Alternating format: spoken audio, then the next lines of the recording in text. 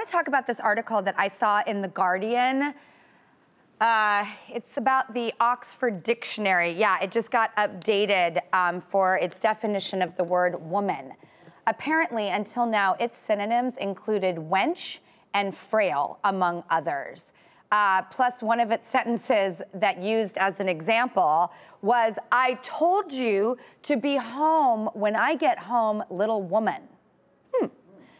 I've never wanted to physically fight a book, but hi. So, thankfully, 28-year-old communications expert named Maria Beatrice Giovanardi started a change.org petition to have it updated, and it went viral, leading to the alteration. Now, I gotta tell you, as a lover of this dictionary, I'm so glad that people are out there doing petitions about dictionaries. This gets me so hot. Thank you. Thank you. On behalf of women and the dictionary, thank you. I still love all these little square pages of imagination, okay? I love how they feel. I especially love how they smell. Ooh, speaking of, I can now smell like a book all the time thanks to a new perfume from indie bookstore Powell's Books. I actually was lucky enough to get to do a reading of the book I wrote called Wildflower there. The site Scary Mommy reports that the limited edition unisex scent is described as invoking a labyrinth of books, secret libraries and ancient scrolls, and cognac swilled by philosopher kings. Well, I want to smell like that. Yes, I'd swipe right on that Tinder profile. Hot for books. That's right. Well, okay. Now I'm so excited to introduce someone who I am a huge fan of, okay? Her name is Lucy Sparrow. So please welcome her live from her banana room. Lucy, are you there?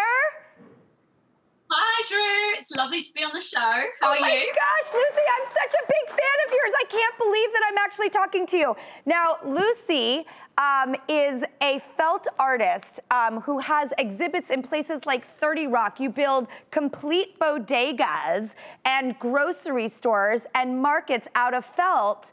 And I just want to ask, how did you start doing what you do? Because it's so incredible. Well, I mean, I started off how every artist starts off, and it's by keeping this childlike view of the world. I started making art when I was 6 or 7, and I just kept making, kept working hard, and I had my breakthrough show in 2014 where I made a corner shop in London, and it went viral.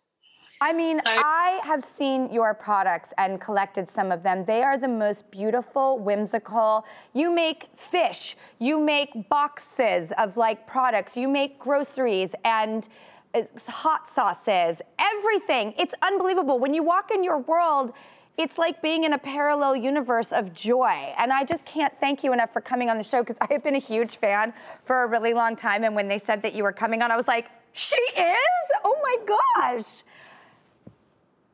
Well, it's really wonderful to be here, and it's, you know, delightful that I can be here from the banana room. It's like, you know. I know. Oh, by the way, Lucy, hello.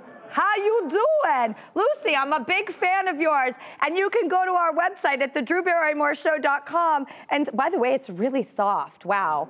Okay, I was not expecting that. You can peek inside Lucy's magical world on Instagram and our website. Lucy, I'm very honored that you would come on this program. Thank you so much for being here. I love you. Thank you.